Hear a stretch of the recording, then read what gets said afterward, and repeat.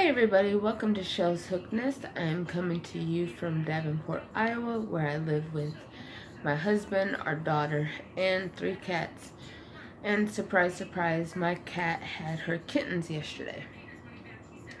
There was no video last week. I am down with the allergies, and that week I had stomach issues, so wasn't up to doing videos or anything.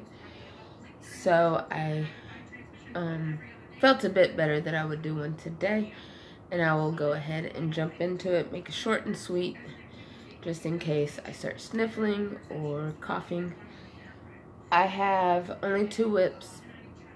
One of them is the 3 Elephants blanket that I have made progress on. Not much, but I have made progress.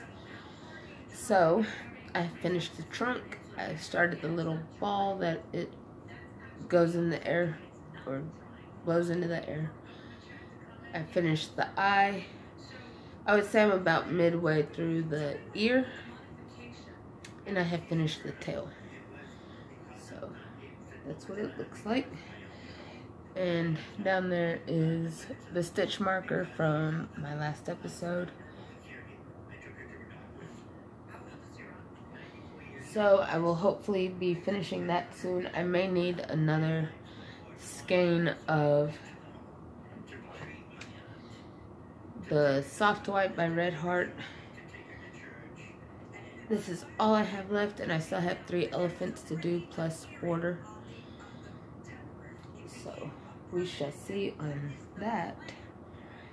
And I am participating in Hannah's Selfish Cow that is going on, and I'm making her Treasure Island shawl. Excuse me. So here's what it looks like. So I've done the increased part, I've done the middle panel, and I am on the decrease side.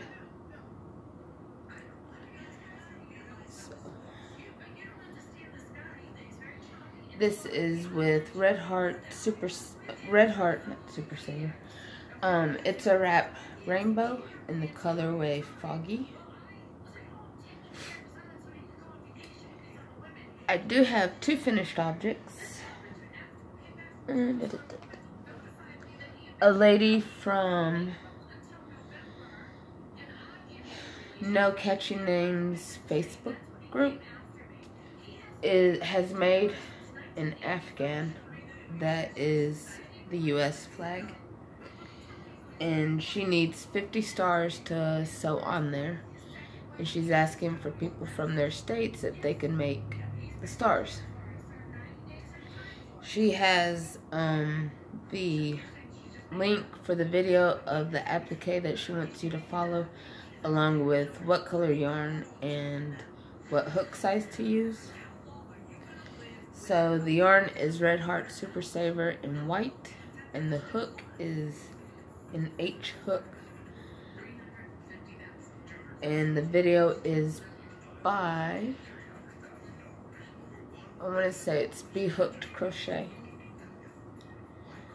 So here are my 2 stars. I did one for Iowa because that was one of the states. Well, Iowa and Mississippi are the states that she needed, so I went ahead and made those. And I will hopefully be getting them out in the mail soon. This weekend I have to go buy the envelopes to mail these in. So those are the 2 finished items. And that is everything that I have to show you for this week. I hope everybody has a wonderful Thursday, a wonderful weekend. Happy Mother's Day to all the moms out there. And I hope you all enjoy your day. Thank you for watching. Bye.